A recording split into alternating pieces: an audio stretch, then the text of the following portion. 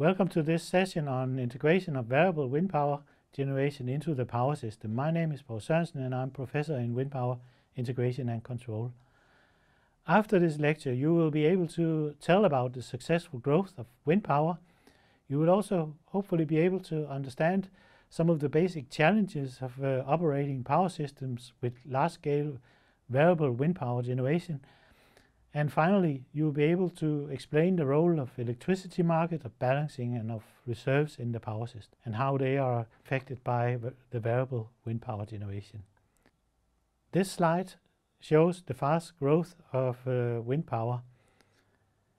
In 2013, wind power supplied 3% of the total global electricity consumption. In Denmark, however, in 2014, so last year, wind power covered 39% of the electricity consumption, which is a world leading record. And the targets we have in Denmark is by 2020 to supply 50% of the electricity consumption from wind power, and in 2035 the target is to supply 100% of electricity from renewables. Now, these are very high numbers, but actually also the wind power development in Ireland is very impressive, because Ireland is not like Denmark strongly interconnected to neighboring countries, which makes it even more impressive that they can today, or last year, produced 19% of the total electricity consumption on the island from wind power. This graph shows the case in January last year, where there was another record with 84% of the electricity during that month supplied from wind power. And what we see is that this corresponds to 236 hours, or 32% of the time. Actually, we were generating more wind power than what we were consuming. And this is of course only possible because that we are strongly interconnected to neighboring countries, and Denmark is participating in a well-functioning Nordic market where our neighbors are buying this wind power. And then when wind power is not producing, then we can buy cheap hydropower in Norway. Until today, most of the wind power has been installed onshore by far.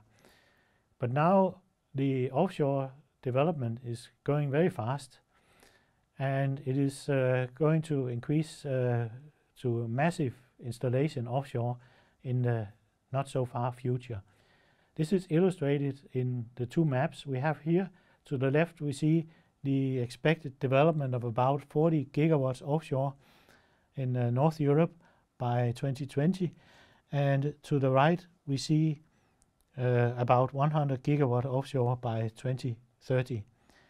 What we also see here is that the offshore wind power is very concentrated. This massive amount of offshore wind power is concentrated in relatively small areas, and this means because the wind turbines will see similar wind speeds in these areas, the total summed power will fluctuate more than what we are used to see from onshore wind power.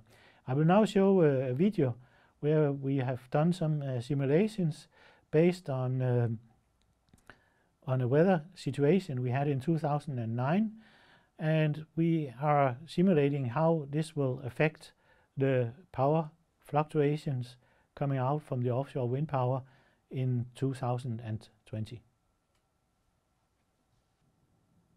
What we will illustrate with this animation is the situation when a storm is developing and passing over the North Sea, how this will affect the total wind power generated by the offshore wind turbines here in this area.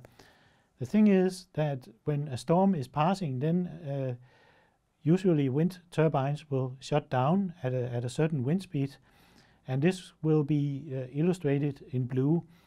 But what we will also show here in red at the same time is the situation where if the wind turbines are not shut down, but they are powered down to produce less power instead of stopping completely, then it will affect less the total generation of the offshore wind power, and that will be shown in red. So we can say the state of the art is the blue, and the more intelligent way of controlling the wind plant will be shown in red.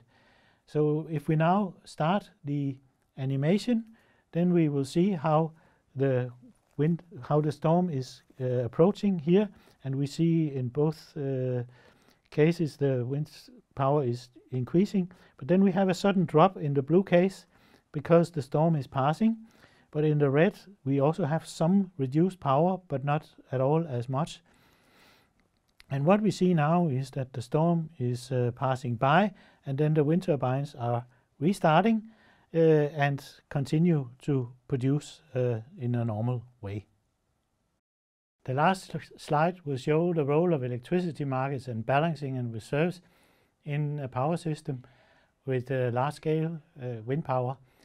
And we will use the Danish example to illustrate this. In the Danish system, we have to cope with the forecast errors that we have on wind power and balance this. So what happens first is we are looking at the hour of operation here, and then we will see how the story develops. The first thing that happens is that the power is traded on a spot market, which is done the day before the hour of operation. This is illustrated over here, and it is done based on a prognosis that we have at that time. This is the green curve we see down here. Then during the day of operation, there is an intraday market, which is actually not used so much today. But on this market also the independent power producers, they can also trade and balance, because they may have things to adjust, not necessarily wind power forecast errors, but maybe other plants have stopped, or you name it. So there is a possibility for the power producer to trade when he knows better, based on an intraday prognosis. Now, when we come to the hour of operation, then the transmission system operator takes over the responsibility, because now it becomes very important that we have balance between produced and consumed power in the power system. And what happens there is that half an hour before the hour of operation, Energinet, the Danish TSO, is making a plan for how to balance the system. And this is done based on an hour ahead prognosis, which is also shown here in the graph. This is what is shown with blue. And then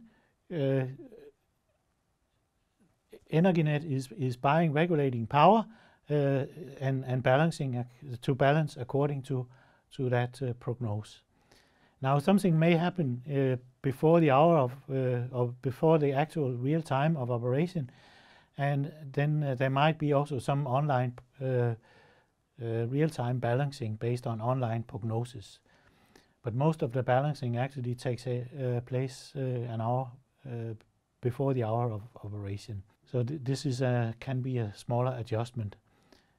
Now, finally, there will be the final production will not be perfect compared to the hour ahead forecast. This will be the black curve here, and as you see, it fluctuates a little more than what is forecasted, and that will there will still be then some imbalances, and they will activate our automatic reserves in the power system, which are allocated by the transmission system operator also.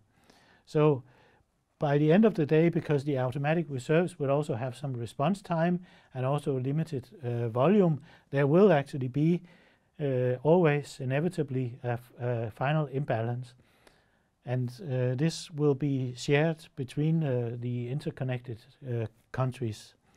And if we want to look more into how that imbalance is, then we can do dynamic simulations. So What we have talked about and learned in this lecture are, first of all, about the successful growth of wind power until now and also in the future. Also some understanding some basic challenges that we have with operating power systems with large scale of wind power generation. And finally, we have illustrated the role of electricity market balancing and reserves.